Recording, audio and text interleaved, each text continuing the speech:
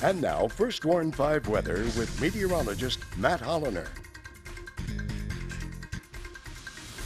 6:42 this morning, and fairly quiet weather across much of the country, with the exception of the Ohio Valley and transitioning into the mid-Atlantic. Some snow showers coming there, and I can tell you that, yeah, it actually is snowing, because just before I left Cincinnati yesterday, a few flakes of snow started coming down, and I was smiling. I was glad to see snow again, but everybody else had a frown on their face. Some people there not too fond of the snow. They've already had quite a bit considering how early in the season it is, and they're getting some more this morning. If you look up in Montana and North Dakota, that's actually where the cold front is. This is a little broad area of low pressure, and that's the cold front that will eventually get here, but probably not until Saturday morning. So until then, we're going to slowly warm up, but not much. We're not looking at a big warm up anytime soon, because there are going to be a lot of clouds around. Now, I do think there could be some breaks in the cloud cover today, a little bit of thinning of the clouds, but not a lot.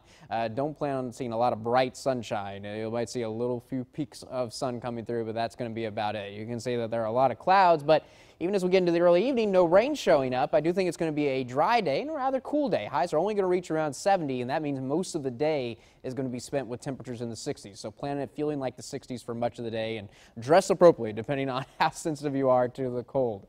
Now, I do think late tonight and early tomorrow morning, there could be a few sprinkles around, but not much. Notice that the future track says around 10, 11 a.m. tomorrow, a little bit of rain coming up, but not much. I do think most of the day tomorrow is going to be dry. And once again, it looks like a mostly cloudy day. I think it's going to be breezier than today, but with winds out of the southeast, it'll probably end up being a little bit warmer. Despite the cloud cover, I think we'll see the mid-70s for highs tomorrow, but again, not much in the way of rain. Even 10 o'clock in the evening, a stray shower here or there, but when you jump ahead to Friday morning, it's a different story. I still don't think the best chance of rain will be during the morning commute. This is 8 a.m., showing some scattered showers, mainly upper valley. But as we get to around lunchtime on Friday, the model's kind of honing in on that being the best opportunity for seeing rain. And I do think it'll be warm enough and humid enough we could see some actual thunderstorms as well. Maybe some pockets of heavy rain, but only pockets of heavy rain, and I don't think it'll last long. Already as we get in later afternoon, I think the activity will be dying down a little bit. But Friday does look like our wettest day, and I don't think the rain chance will go away until probably Saturday afternoon, because the front actually arrives Saturday morning. That said, when you add up all the rain we're going to see for the next 3 days through Saturday morning, it's really not super impressive. I think we're going to be averaging around a ½ an inch in the valley, which means some will see less than that, some will see a little bit more. But I do think the heaviest rain is going to stay to the north of the valley, so we're not concerned about a flood threat or a severe weather threat. 70 is going to be our high today. It's going to be mostly cloudy, not too far from a normal high temperature for this time of year. That's around 74. Winds will be 5 to 10 miles per hour, some occasional gusts of 15 or 20 miles per hour.